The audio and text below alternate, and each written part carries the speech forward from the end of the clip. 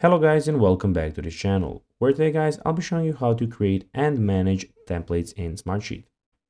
So guys, the first thing that you of course need to do is go to smartsheet.com and you'll be greeted by a website looking similar to this one.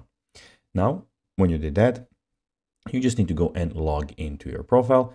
But guys, if you do not have one, you can always go and register to Smartsheet. But guys, if you do not know how to do that, you can always go to our YouTube channel where we have plenty of how to Smartsheet videos where you can see how you can do this. Now guys, that we got that out of the way, let's see what we actually have in front of us here. So as you can see here, we have the Smartsheet website where we can go and start from the home screen. So here we have some things that are suggested for us. So we can go and create a new Smartsheet here. Here we have our notifications, which I at the moment don't have any, but be sure when you have some, they will appear here. Here you have your folders, so you can browse here from your work apps, sheets, workspace, and deleted items. Here guys, you have the recently opened, and here you have your favorites.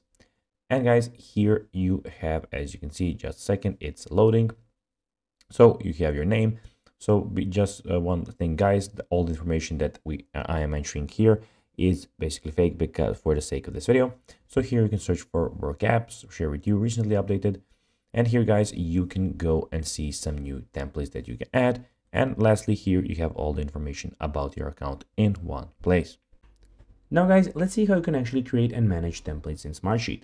Well, you just need to go and click on the plus button here, where you will get to here. You can go and create all of these things.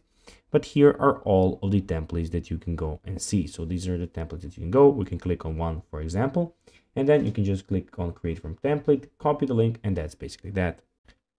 And guys, that will be everything for this video. I hope that you found this video informative. If you did guys, don't forget to like this video, share it, subscribe to the channel, put the notifications on. And guys, as always, I'll be seeing you in the next video. Bye guys.